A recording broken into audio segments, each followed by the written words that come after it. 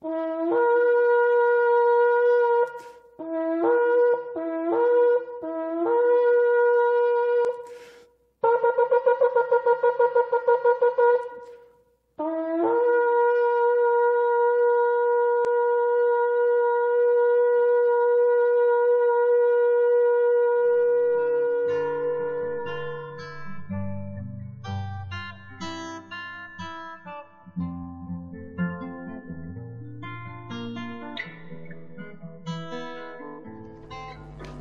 first of all want to welcome you, not that you're new here, but you're new in the family of God, God's kingdom. It's really wonderful to see, to experience when someone surrenders to the Lord and gives his or her heart and life in his hands. It's actually what it's all about. That's why we are here. That's why God brought us in this world. And so that's the most beautiful thing. And speaking for myself, that it brings me and it brought me to tears, and it cannot be otherwise, because it's really, it's a wonderful thing to witness. So, and it's very encouraging for us also, and we should cherish that moment and that day, and remind ourselves of this, because this is really beautiful. The things that are happening in the world around us are very strange, to say the least, in many ways, but specifically where it concerns the things that God has foretold in His Word. And as much as the Bible is very personal and gives us lots of words and teaching for our lives, it's also telling a lot about the general history of the world that we live in. And that helps us. It helps us in many ways. It helps us to put things into perspective. And it also helps us to find out where we are and what's next. And that's important.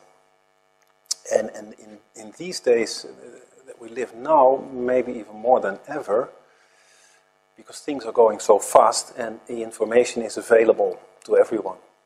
I mean, a few hundred years ago, if there was an earthquake in Japan, you wouldn't know here.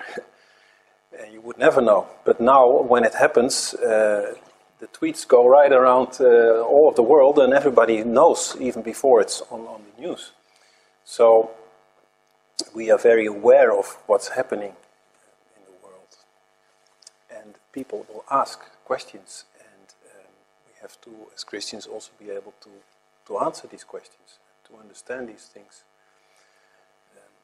in the biblical perspective. Now, the Bible is about one third is prophecies, and that's thousands of prophecies, and many have to do with the first coming of Jesus, and many have to do with His second coming, and with the events preceding that, and also even with the events after that. And I want to look a bit at this to see how powerful it is and how detailed it is also. And as we have seen time after time, again and again, it's also very precise, very detailed. God is not doing things by estimate or as He goes along. No, He has foreseen everything into the smallest detail. And I know in many churches they don't speak about prophecy, biblical prophecies, because they don't know, or it's uncomfortable, or it's they think it's speculative, or all these kind of things. Well, we'll see it's none of that. But we have to understand first what a prophecy is. because there's a lot of misconception about the word prophecy. And, the word simply means proclaiming God's word. That is to prophesy, to proclaim God's word. So basically when we listen to a teaching from God's word, we basically listening to prophecy. But we have we think that often it's predicting the future. That is not so. Certainly it's not necessarily so.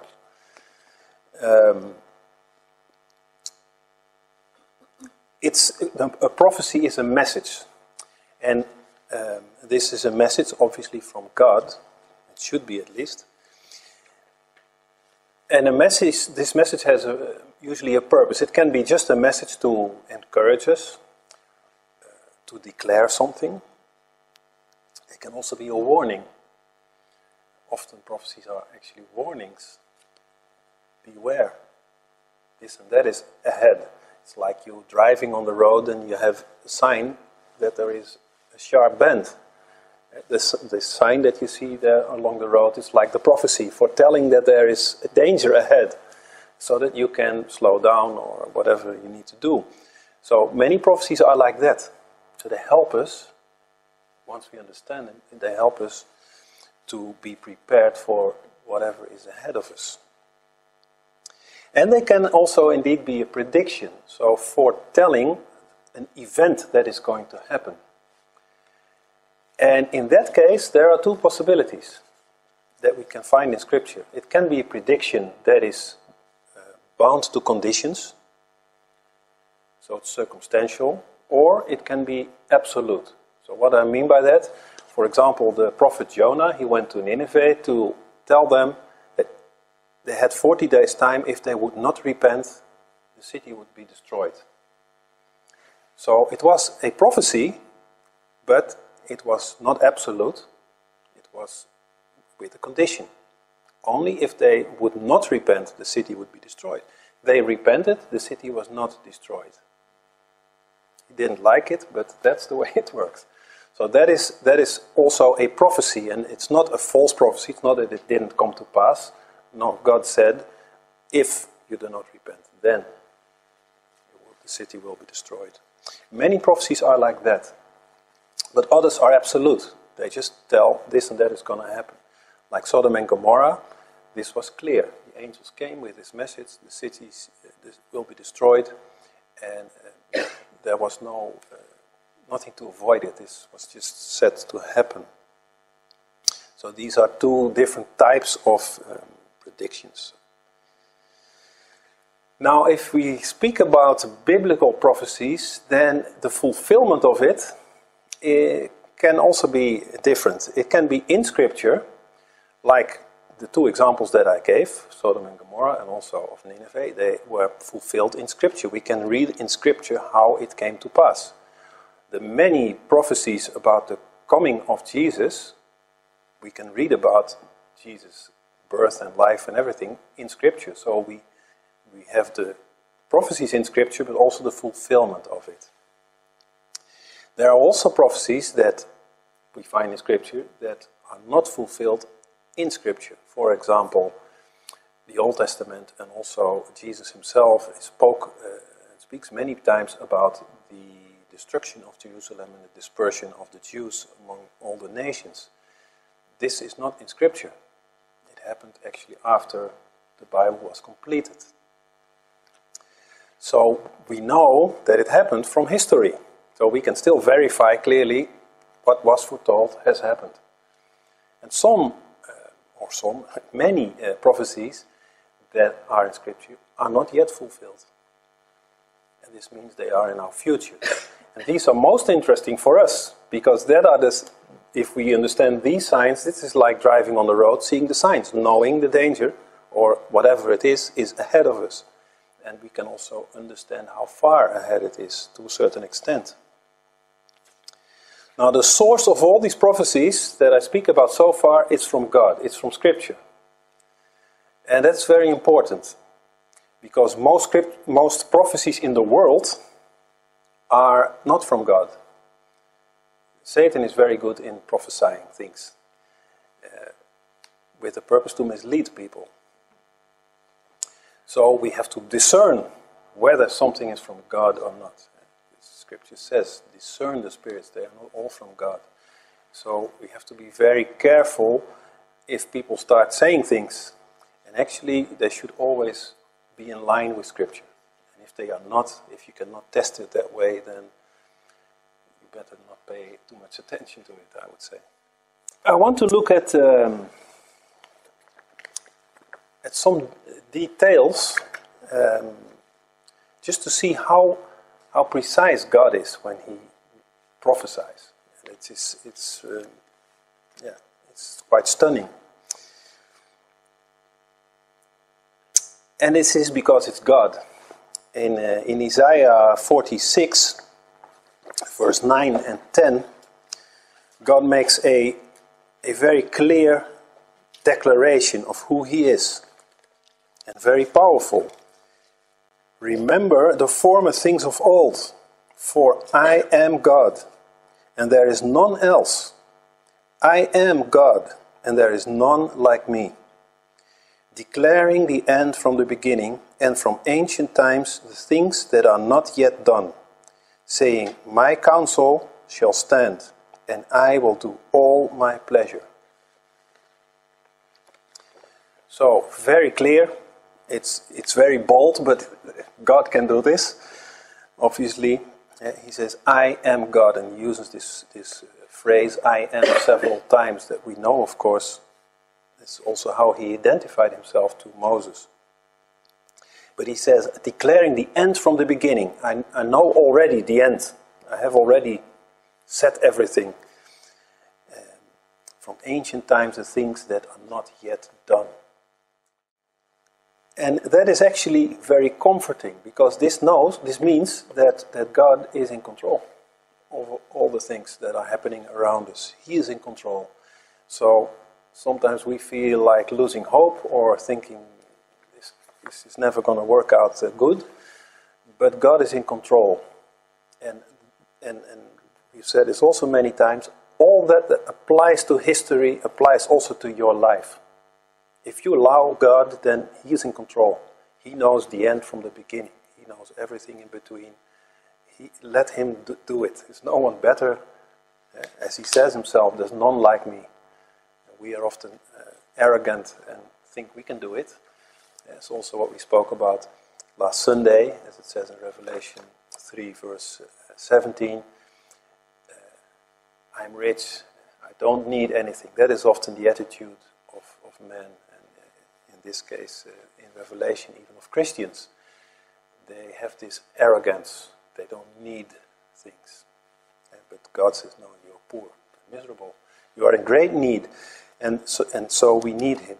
And we can trust Him because He knows the end from the beginning. He's in full control. So I want to go to one particular prophecy that has to do with Jesus, and I think I spoke about this last Passover, but it doesn't matter. It's a prophecy that we find in Daniel, and these few verses there, we will read several pieces of it, but Daniel chapter 9, verse 25. Know therefore and understand that from the going forth of the commandment to restore and build Jerusalem unto the Messiah, the Prince, shall be 7 weeks, and 62 weeks. The street shall be built again, and the wall, even in troublous times. So it says here basically that when the commandment is given to restore and build Jerusalem, from that moment on, there are 7 weeks plus 62 weeks. Until the Messiah, the King, shall be.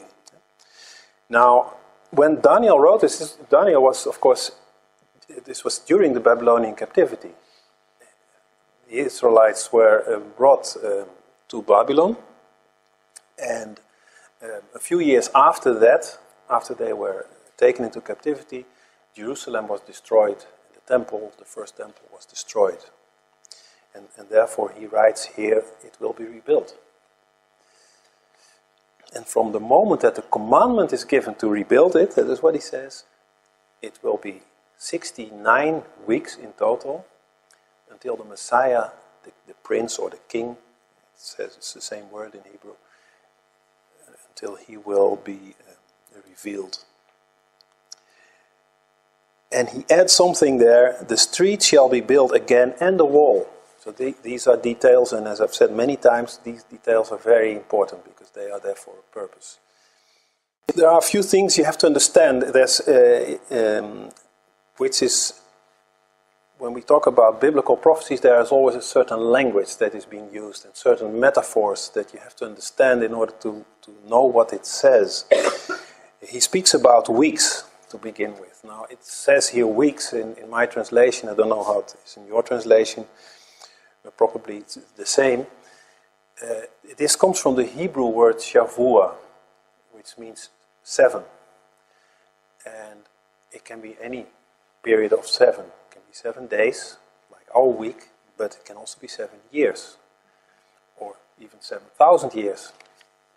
In this case, and there are other verses here in Daniel that from which you can understand this, but we won't go there. But in this case, it's 7 years. So these are weeks of years, not weeks of days. So when he speaks of 69 weeks, it's times 7 years. So that is one thing we have to know. The second thing is that the calendar the Bible uses is not the way we know the calendar today. Our calendar is relatively young. 1500 something, the Gregorian calendar, so it was during the reign of Pope Gregory, I think. And that calendar we use today is based on the Roman calendar, or no, on the Julian calendar actually, which is from 46 BC, which is based on the Roman calendar, which was a few years older, about 50 BC. So before that, this did not exist. And we always go, and we talked about it many times, with the Hebrew calendar. That is the biblical calendar. Should call it biblical calendar, not Hebrew calendar. Maybe it's more clear. God instituted this. And that calendar is based on the moon, contrary to our calendar, which is based on the sun.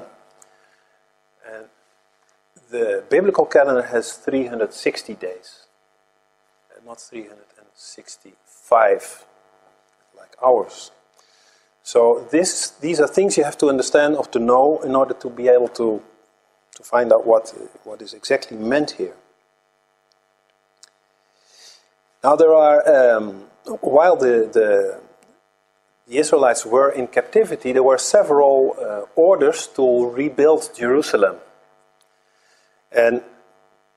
But that's the start point that Daniel gives here. He says when this commandment is given, so you have to know which one do we use. There are actually, in the scripture, you can find 3 moments where this is declared, that Jerusalem should be rebuilt. And that's where the details count, because he says here, the street shall be built again and the wall. And there's only one that includes the streets and the wall to be rebuilt. And so we know exactly which one that is. And that is the order given by Artaxerxes, and this was in 445 BC. We even know the exact date on our calendar. Again, that did not exist yet, but if it were on our calendar, it would have been the 14th of March in that year. All these things are written down when a king makes a declaration. It's written down and sealed. So, and that these chronicles, they exist. So that's very good because we can verify exactly to the day when this was given. And we can find it also in Scripture, in Nehemiah. Nehemiah 2, verse 1. It says there, and it came to pass in the month Nisan, in the 20th year of Artaxerxes, the king, that wine was before him, and I took up the wine and gave it unto the king. Now I had not been before time said in his presence. And now he was said, and the king asks him why, and he talks about because of Jerusalem and all this. And then in verse 8, the king answers this sadness, and he makes this declaration. A letter unto Asaph, the keeper of the king's forest, that he may give the timber to make the beams for the gates of the palace, which appertained to the house, and for the wall of the city, and for the house that I shall enter into. And the kings granted me according to the good hand of my God upon me. And it continues then. So here we see that the order is given to rebuild also the wall. So we have it even in scripture, this, and we know exactly when it was, in the month Nisan. And maybe you remember, Nisan is the first month. Yeah, it used to be the 7th month, before Exodus 12, we went over this, but it's now the first month, Nisan. And again, we know even the day. It was actually the 10th of Nisan. Remember this day, the 10th of Nisan it was. So, that is when this order was given. So that's the start point of the prophecy that Daniel gives. So, what I want to do is show how you get from this prophecy to the exact day. So it was the 10th of Nisan, or on our calendar 14th of March. Yeah, so this is the start point of the prophecy. This is what we just read from Nehemiah. The 10th of Nisan, or the 14th of March, 445 BC. If we calculate back to our calendar. That is when the order was given. What does Daniel say? He says there are 7 plus 62 weeks. Why these are two periods, we just leave in the middle now. But it is 69 weeks. Yeah. That is the period that he gives, 69 weeks. And we know that these are, every week is 7 years. It's 69 weeks, each 7 years. Let's first do this. So what do we get? 7 times 69 is 483 years. So Daniel gives it in weeks, but when we calculate it to years, we come to 483 years. And now again, these are Hebrew years, or years on the biblical calendar, having each 360 days. So if we want to know on our calendar how many years it is, we have to make a little calculation, because our years are 5 days longer than the biblical years. So what I'm going to do is calculate the number of days that this is, then divide it by 365 to find out how many years it is on our calendar. Okay? 483 times 360, that's what I have. So many days. So what is Daniel saying? From the moment that the commandment is given, the 10th of Nisan, 445 BC, it is so many days until the Messiah, the King. That's what he's saying. Now in our calendar, this would be 173,880 divided by 365 and a quarter, because we have every 4 years a leap year. This is the result. 476. 476 years. It would be an hour calendar. So you see the 483 are lunar years, these are solar years. 476. And so if you start now 445 BC and you add 476 years, where do you end up? But it's true, it's 31. So you would think you would end up in 31 AD, but that's wrong, because there's no year 0. The calendar starts with the year 1. So we have to add 1 year. And so it's 32 AD. So that's the year of the Messiah, the King. Now, we know, of course, who the Messiah is, Jesus. But during his life, Jesus was never seen as the King. Except for one day in his life. One day he was the King. And that was what we know as Palm Sunday, the day that he entered Jerusalem on a donkey. But then he was seen as a king. That's the only one time. And on what day was that? You can know this from Exodus 12. Because in Exodus 12, it is just before the Israelites leave Egypt. And it is then, at that moment, the 7th month. And God says there in the verse 2, "This month shall be unto you the beginning of months." So he says, now this will become the first month. So that's the month Nisan. Yeah, it's the same month. What does he say there? In verse 3, "Speak ye to all the congregation of Israel, saying, In the 10th day of this month they shall take them every man a lamb. On the 10th of that month, Nisan, they set apart their lamb. And then, if you read on the 14th, they are to kill it and put the blood on the doorpost. The 14th is Passover, of course, it's the 14th of Nisan. And the 10th is actually the first day of the week before Passover. And we know this day as Palm Sunday. And so, if you do the exact calculation from the 10th of Nisan on the Hebrew calendar and you add the 173,880 days, you will end up on the 10th of Nisan in 32 AD on our calendar then.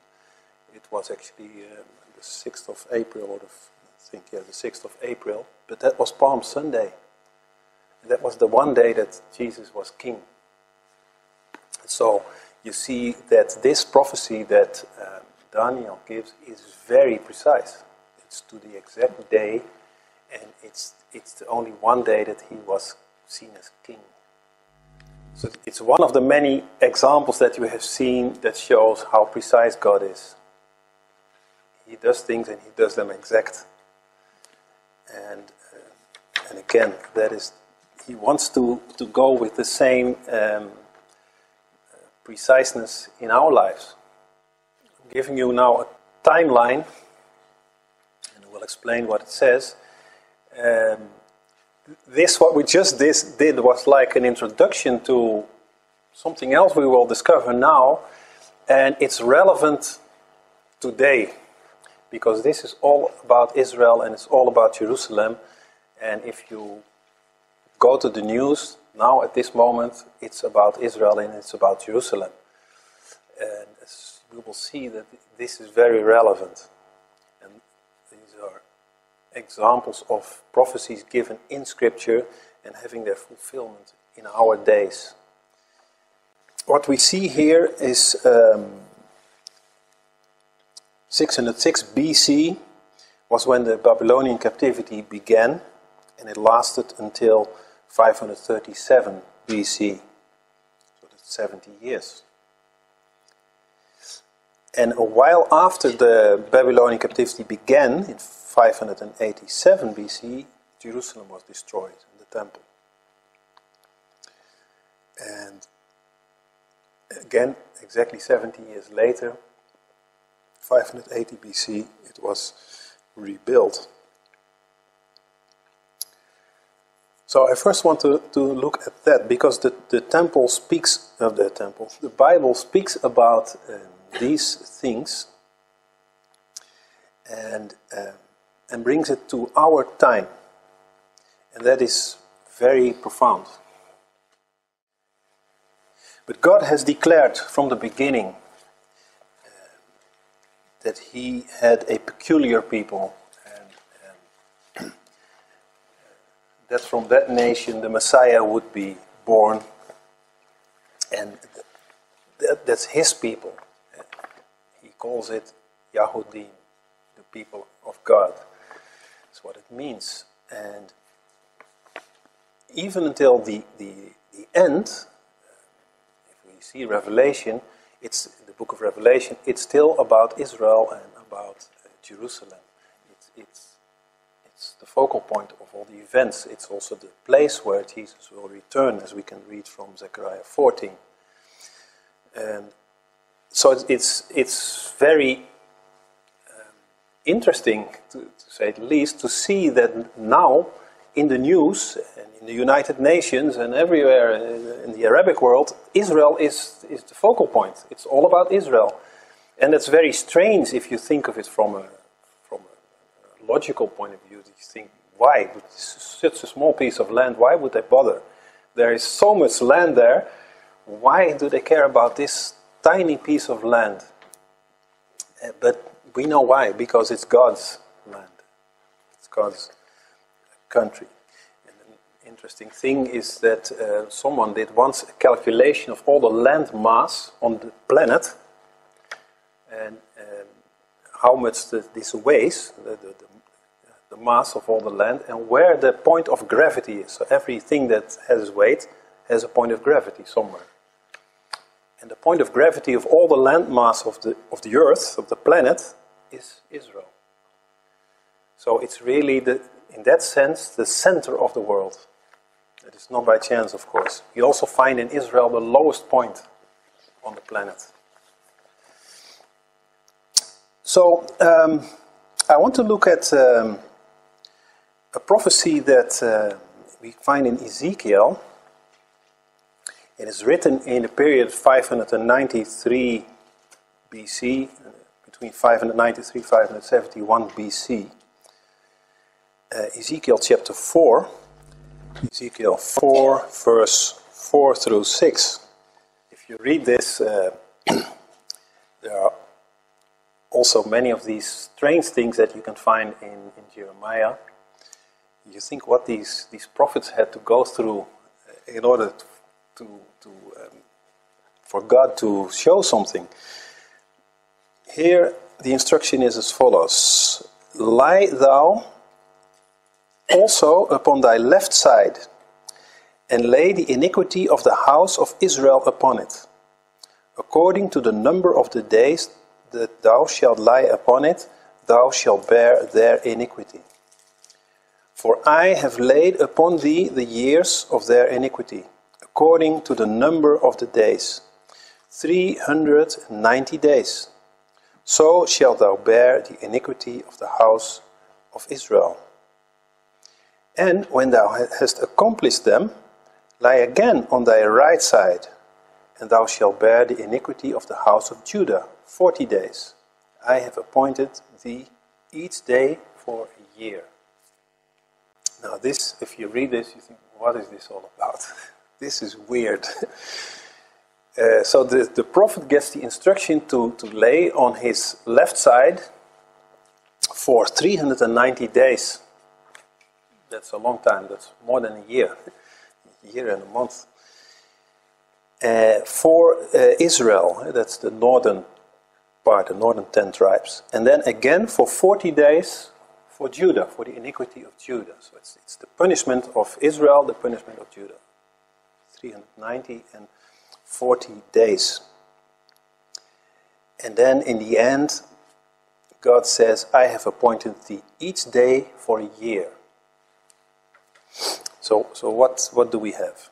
And usually when you read this, you don't pay attention because it doesn't make any sense. But all these things are there for a reason, of course. So this is what we have. 390 plus 40. At that time Israel was two parts, northern and southern, but altogether it's 430 days. And each day is a year, so it's 430 years. And this is judgment. So Ezekiel gets here from God, through this prophecy, the amount of years that judgment will be upon Israel. It's 430 years of judgment that they will receive the punishment. It's like you go to the judge, you've committed a crime, and the verdict is 430 years imprisonment.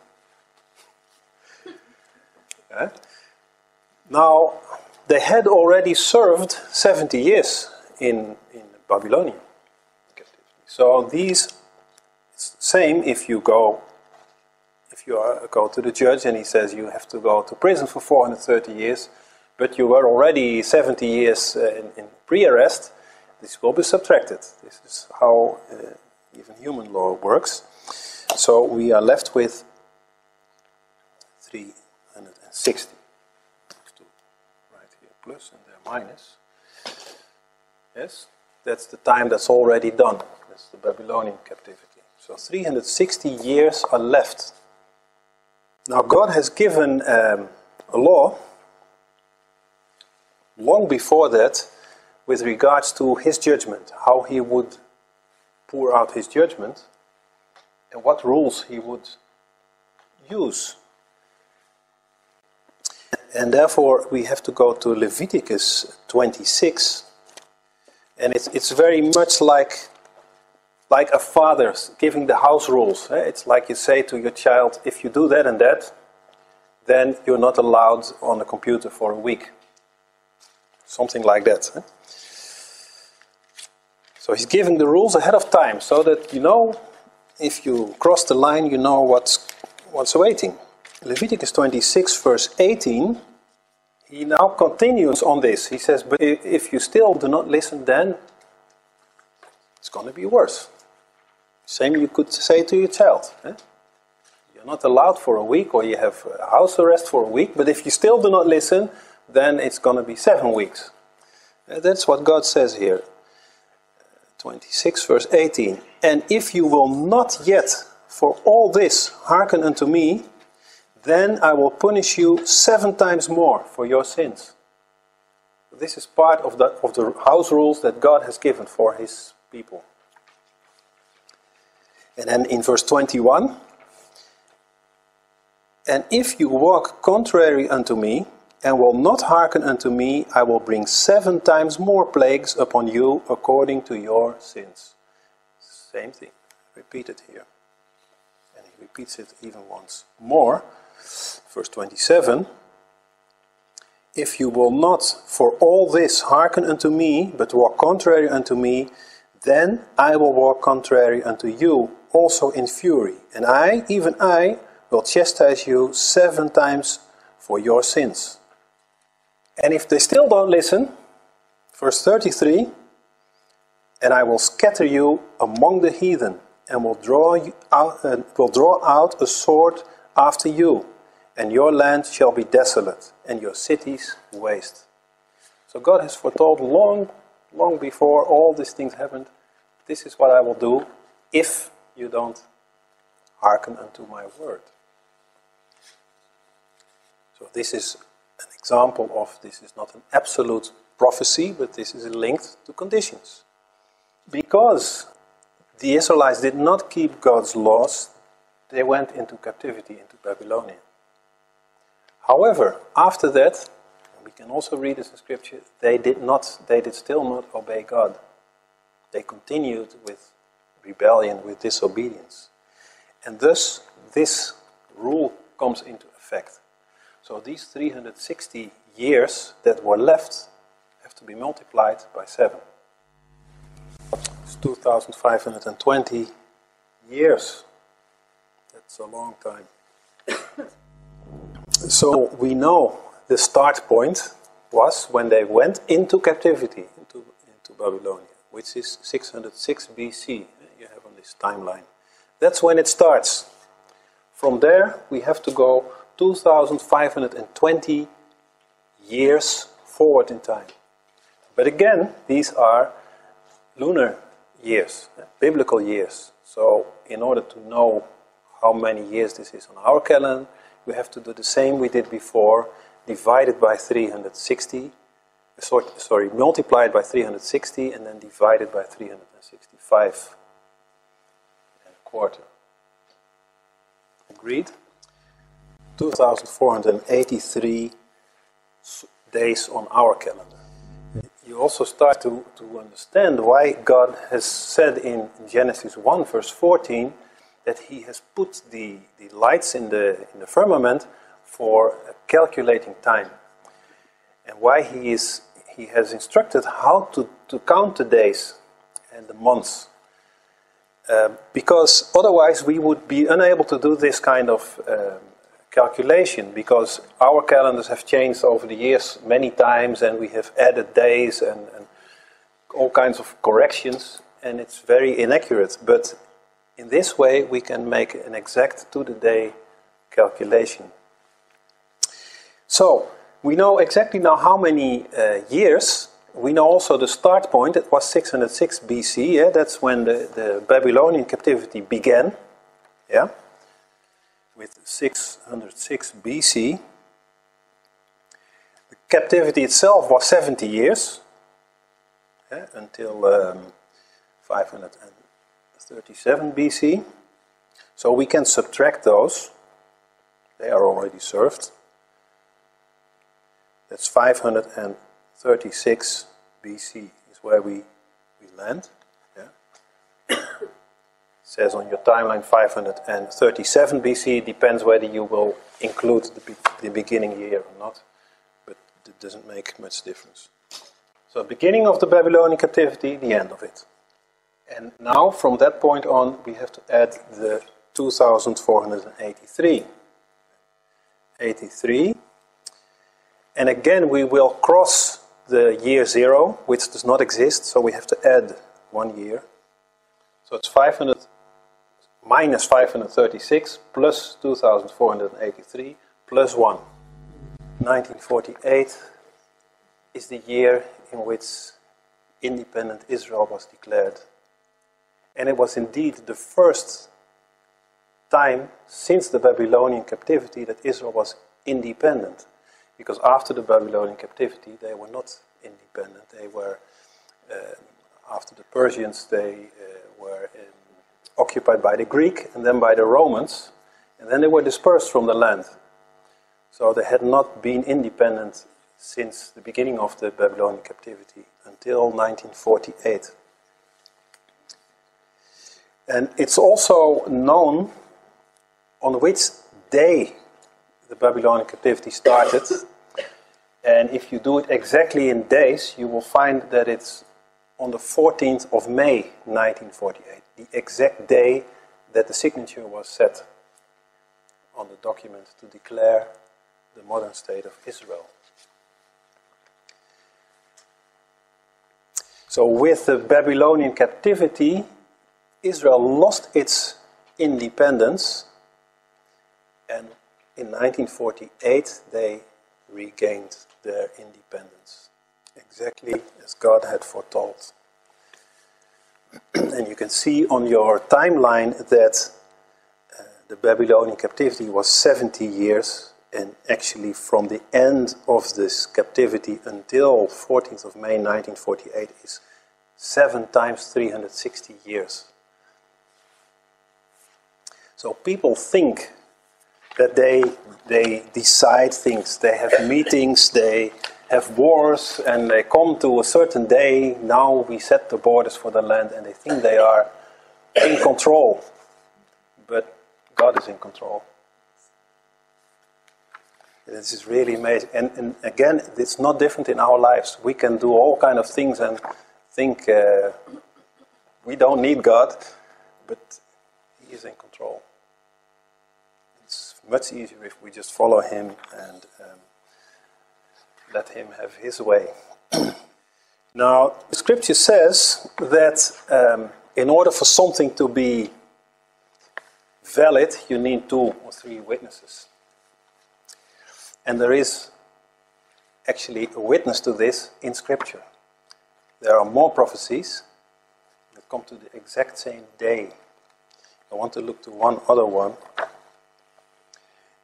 This just shows how great this God is. We go to Jeremiah chapter 25, verse 11. And this whole land shall be a desolation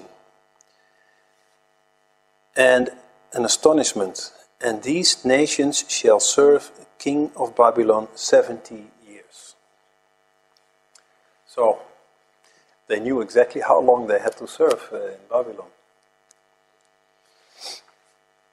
70 years. Now, we take now another approach and we say, did they hearken unto God's word after the 70 years? No, they did not. So, according to Leviticus, we can multiply the 70 by 7, which is of course 490. It's 490, but the 70 years they served, of course, so we subtract them, we end up with 420 years that were left after the captivity. And indeed, after the Babylonian captivity and the occupation by the Persians, they were occupied by the Greeks, they still did not hearken unto God's word. And so, what does God say? He repeats 3 times in Leviticus, I will times 7. So, they still did not hearken unto God's word, so we do again times 7. 2,940 years, minus the 420 already served, ends up with 2,520. And if you remember, or probably you have it written down, it's the same amount of days we had before. So if you do now the same calculation, you end up obviously on the same date, 14th of May 1948.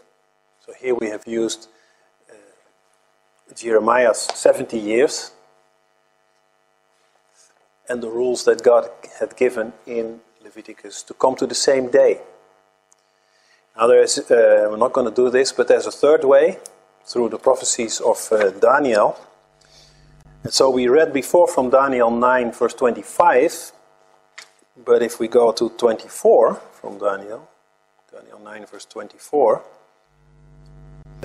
it says, "The 70 weeks are determined upon thy people and upon thy holy city, to finish the transgression and to make an end of sins, and to make reconciliation for iniquity, and to bring in everlasting righteousness, and to seal up the vision and prophecy, and to anoint the most holy." So 70 weeks, it says, are determined upon thy people, speaking about the Israelites. Now 70 weeks, we already said before, these are weeks of years. So 70 times 7, it's 490 years. Minus again the 70 years of the captivity is 420, and you see you end up with the same point you are here. You can again do times 7, and it's the same thing. So you can go from Ezekiel, from Jeremiah, or from Daniel. It will all come to the same day. 3 more ways to do the same calculation. That's okay, I think the point is clear. So that's the precision with which God works. Now there is a second event there on the timeline. There is the captivity, so the loss of independence, and then there is the destruction of Jerusalem and the temple. Because when they were first brought into captivity, many stayed also in Jerusalem and in Israel, and they lived there. The king became like a governor under Nebuchadnezzar, but they were allowed to stay there until some years later everything was destroyed. And so that was in 587 BC, the destruction of the first temple. By the way, on the 9th of Av, this I did not mention, but actually you know it already. The 14th of May 1948 was Shavuot, or Pentecost. So it's not only the exact day so many years later, but it's also on an appointed day. And we know now also the destruction of the first temple, the 9th of Av, would be the same day that the second temple would be destroyed. And also has a meaning even in our time. How can we get from this destruction of the temple, which is and of Jerusalem? That's actually what it's about. They lost Jerusalem. How do we come to our times? We have again the same thing with Ezekiel. This is 390 days and the 40 days, which is 430.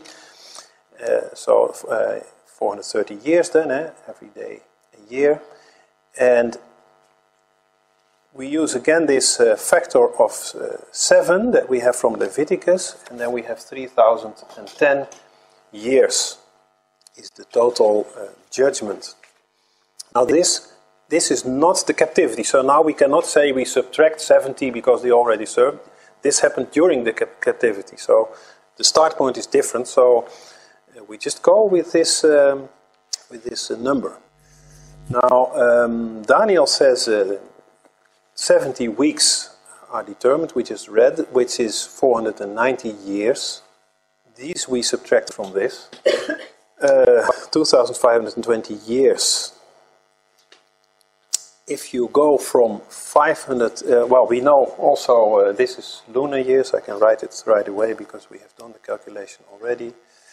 This is 483 years on our calendar. This is lunar years, solar years. And if you add this to 518 BC, that's when the temple was rebuilt. Yes, you can see on your timeline the end of the rebuilding of the temple was 518 BC. So if you go for 518 BC and you add these 2,483, or maybe to be more correct, it should be 517, and then add the 1 year for skipping the 0, but okay, it comes in the same. Result is the same. 1967.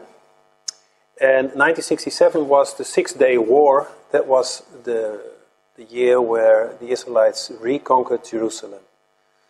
So from the point that they lost Jerusalem, when it was destroyed, you can again use this calculation to come to the year, not only the year, the exact day, again, where they reconquered Jerusalem.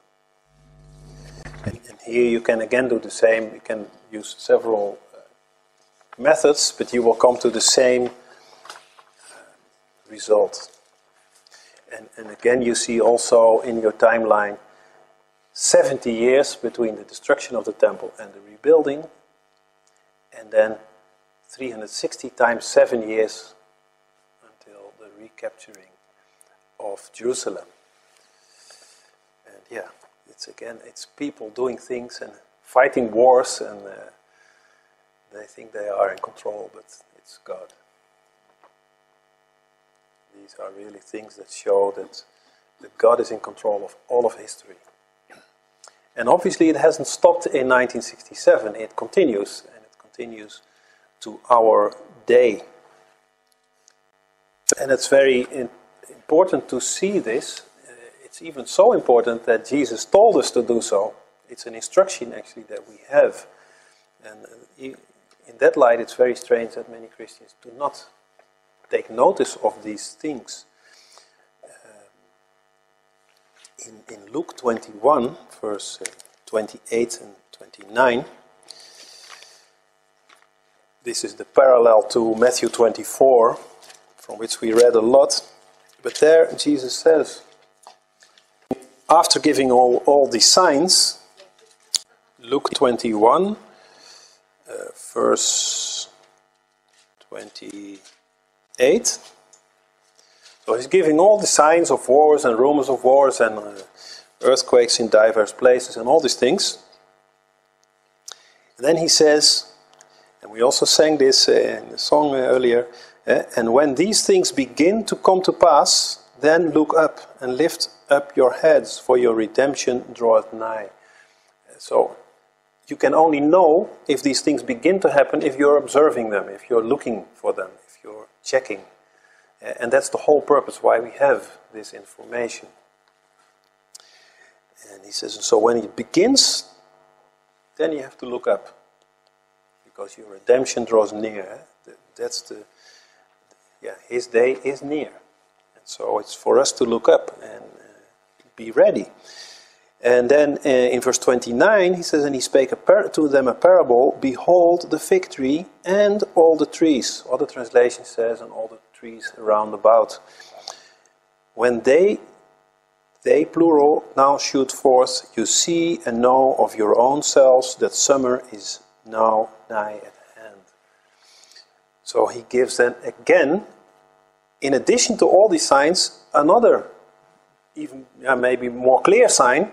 He says, you can see it yourself. Just look at the fig tree, and we know the fig tree is Israel, and the other trees around it. You will see when they begin to sprout forth, then you know the day is near, the season is there. And so, what do we see when we look to Israel and the other trees, the other nations around it? We see a lot of things happening, and a lot of things that are unique to our time. As was prophesied, the Jews were dispersed among all the nations. That was the last clause we read from Leviticus that God would do. And this happened in about, started 70 AD, lasted several decades, but they were scattered literally among all the nations. And until 1948 and the years preceding that, it began already. And all these years the land was barren. It didn't rain in Israel, which is, by the way, also prophesied in Scripture. It literally didn't rain, so no other people could settle there. And only after 1948 it began to rain again. And that was not weather controlled by man, that was weather controlled by God. And the land became prosperous again. And then we see that's the start date where we say the prophetic clock began to tick again, because that's when the fig tree began to sprout. And also something happened with the other nations around it, because for hundreds of years there was nothing actually there in this area. Lebanon did not exist, Syria did not exist, Iraq did not exist, Jordan did not exist. These countries, they did not exist. There was desert, and there was occupation by Western countries, British mainly. There was this British mandate. But in 1947, they just took a map and a ruler, and they just drew some lines, and this is going to be Syria, and that's going to be Iraq, and etc. And they were just fabricated, you could say. So the modern state of Syria did not exist 100 years ago, a bit more. And the same for Iraq and Jordan. So these were all recreated, not exactly along the original borders, but the names were given back and all this. And it's interesting because there are prophecies that go to our time about Syria and about Lebanon and about Jordan. And so they could never come to pass if the countries were not there. So we see really from the moment that Israel was independent again and these nations surrounding Israel came into existence again, that's when the time started for these prophecies to be able to be fulfilled. And so we are really living in this prophetic time, in these last days, as the Bible calls it. And I want to read a few of these prophecies, because I'm sure if you go home and you speak with your husband, or you're at work and you speak with colleagues, they all have opinions and ideas about what's happening in the world. And with the refugees, the large influx of refugees mainly from Syria, but this is all in the Bible. We can explain these things. We know that they have to happen. And actually we can also know why they have to happen and what is the end result. But I will not go too deep, but there are things that we can answer. We can say, yes, but this is in the Bible. God is in control. He has a plan with his planet. And therefore he has also a plan with you. So Jeremiah 49, I want to go to. Because the focal point the last 4 years in the Middle East, if it comes to unrest, is Syria. We've had, of course, other countries when the Arabic Spring started, Egypt, Tunisia, Iraq. But Syria is, it keeps going on. All this fighting there, and most of the population is displaced either in or out of this country. And it's not over yet. In Jeremiah 49, verse 23, it speaks about this. Yes, concerning Damascus. Now, one other thing we have to understand. Often in the Bible, countries are either named by their name or by their capital. So often when it speaks about Jerusalem, it speaks about Israel. And so here also it speaks about Damascus, but actually it's about Syria, which becomes clear from the context. But I'm just saying. Concerning Damascus, Hamath is confounded and Arpad, for they have heard evil tidings. They are faint-hearted. There is sorrow on the sea. It cannot be quiet. Now when we read this, it doesn't mean so much to us. We know Damascus, this name, because this is regarded the oldest city in the world that has continuously existed. But Hamath, we don't know this name, but the modern name of Hamath is Homs. And Homs, if you have followed the news the last couple of years, it's been in the news often. There's a lot of fighting around Homs, city of Homs. And Arpad, the modern name of Arpad is Aleppo. And Aleppo, of course, we also know. It's close to being completely destroyed. And so these are indeed two of the places where there's been and still is a lot of fighting and unrest inside Syria. And now you see it says concerning Damascus, and then it talks about these two cities. So Damascus here refers to the country more than to the city. There are evil tidings and they are faint-hearted. There is sorrow on the sea. So it also speaks about the sea, which is true. If you search on the internet how many naval vessels are off coast Mediterranean and from how many nations, it's incredible. So there is indeed unrest in the sea. And it cannot be quiet. And then it says, Damascus is waxed feeble and turneth herself to flee. So here you see that Damascus, Syria, has become weak. And it begins to flee. These are the refugees that it speaks about.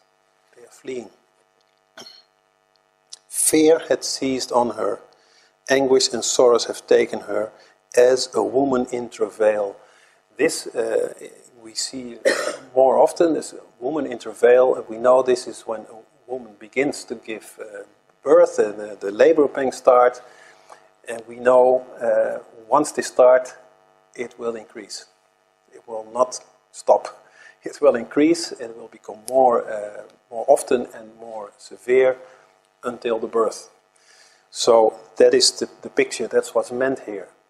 It will not calm down, it will continue.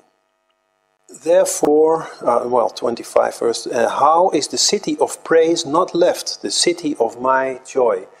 Damascus is here called, God calls it the city of my joy.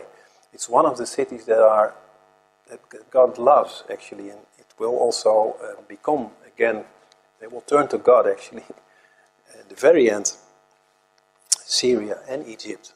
together with Israel. These three are mentioned. But now it is not left. He says, this is not left. Therefore her young men shall fall in the streets, and all the men of war shall be cut off in that day, said the Lord of hosts. The men of war are, of course, the soldiers. They shall be cut off, they shall be killed. And then it comes. So this is what's happening now today, and has happened the past period. So we know we are there. It's written 700 years before Christ, give or take some years. But this is now. So if we continue to read, we see what's next. And I will kindle a fire in the wall of Damascus, and it shall consume the palaces of Ben-Hadad.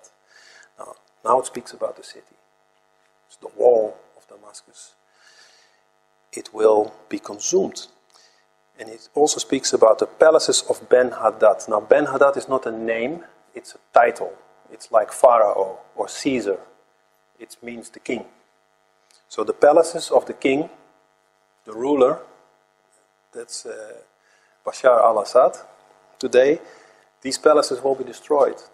So we know, it's not yet in the newspapers, but we know it's going to happen. Because God's word said so, and we have seen how precise God's word is. It does not fail. So this is coming, and I keep my finger between Jeremiah 49 and come back here. We go briefly to Amos, chapter 1, because Prophet Amos also speaks about this event. And here you have again the witnesses in Scripture. And this event is also, it's fail-safe, so to speak, because Damascus has never been destroyed in its long history of thousands of years. It has never been destroyed. It has always been there. It's the longest perpetually existing city. And in Amos 1, verse 3, it says, Thus said the Lord, for 3 transgressions of Damascus, and for 4, I will not turn away the punishment thereof, because they have threshed Gilead with threshing instruments of iron. But I will send a fire into the house of Hazael, which shall devour the palaces of Ben-Hadad. It's again.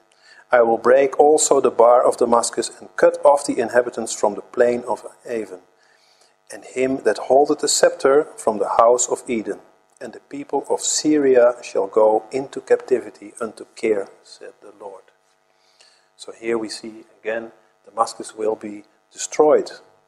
The prophecy here is a bit enigmatic, because it says for 3 transgressions and not for 4, which means God has spared them for 3 transgressions they have committed, against Israel that is, but the 4th time they won't be spared from that. So it has to do with conflict in which they engage against Israel.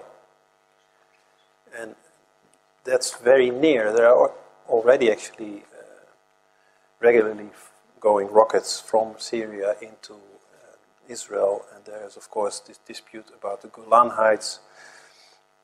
So this is very, very actual. This is now, it's very near. And there is a third prophet who speaks about this event, and that is in Isaiah. Isaiah 17. And usually this is quoted, but you see that there are 3 prophets that speak about the same thing in parallel. Isaiah 17 is titled The Burden of Damascus. And I will read only the first and the last verse of this chapter, because that says it all.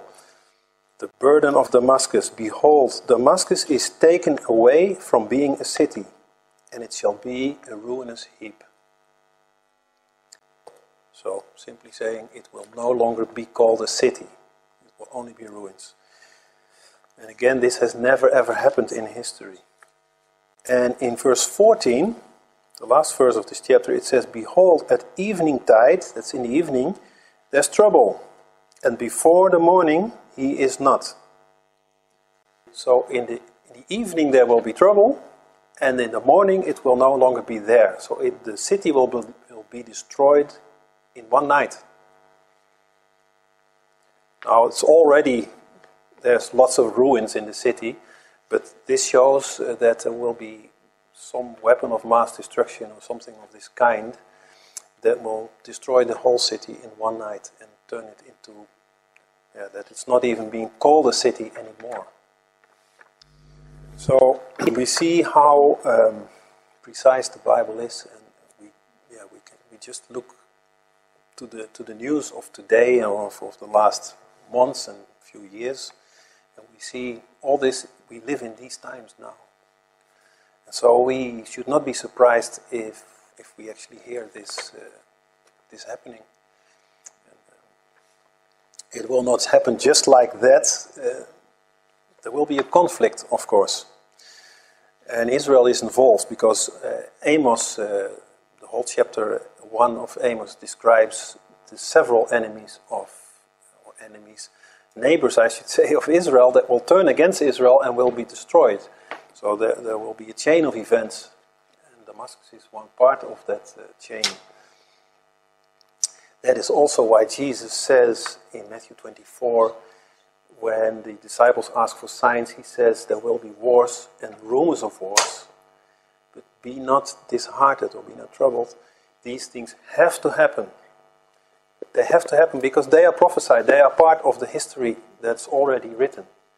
And there's also a deeper reason why they have to happen, because after all that, the tribulation period will start. And the Antichrist will take rulership of the world. And all this prepares the global geopolitical situation for that Antichrist reign. So, if you really study all this a bit deeper, then you will see that there's a clear path. And it's very dramatic, of course, because people die and it's a lot of misery.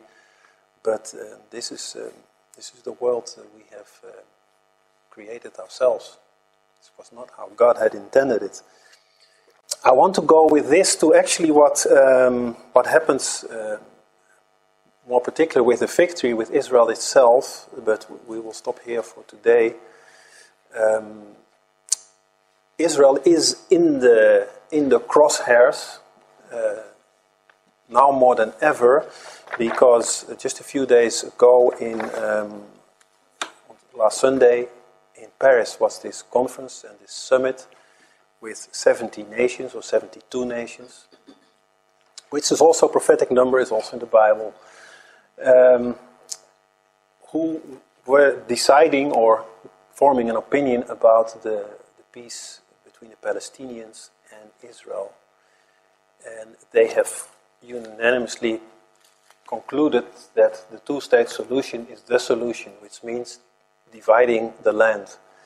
That's exactly, and we will read this next time, Lord willing, that's exactly what God said that would happen, and that He will not allow. The land shall not be divided, He says. It shall no longer be two states or two nations. Literally says in Scripture. But of course, all these wise men of these nations of the world, they think they are in control. And history will repeat, and we will see again, God is in control. These things have to happen. But so, these are very prophetic times, and it is now today, as we speak actually, the UN is making a vote on this topic. And we will see what they vote. Can go either way. If it's not now, then it will be a short while from now.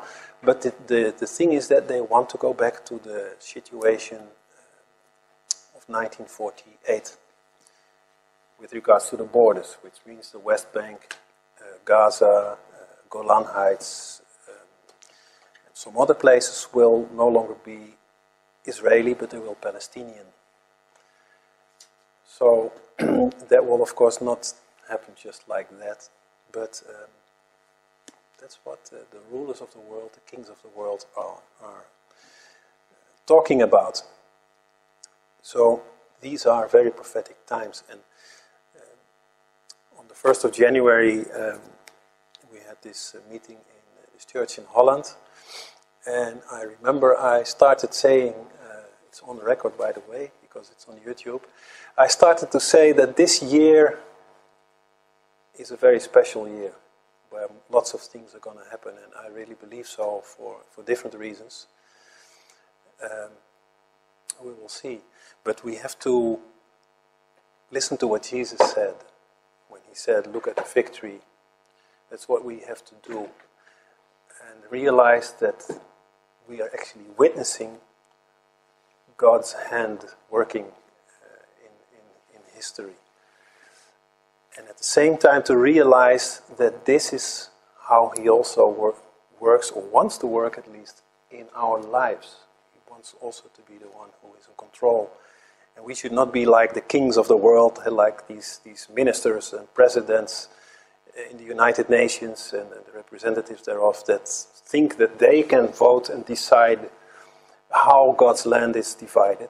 We should not be like that in our lives. It's the same thing. We should not be the kings that decide how we divide our time and divide our activities. He is in control. He knows the end already from the beginning. If we put it in his hand, we don't need to go through all these troubles and difficulties with the risk of losing everything. So that's the personal message that you can get from it. But again, we see how great this God is and how special the times are that we live in. They are very special. And, I think his day indeed is near. It's nearer now than when we first believed. Amen.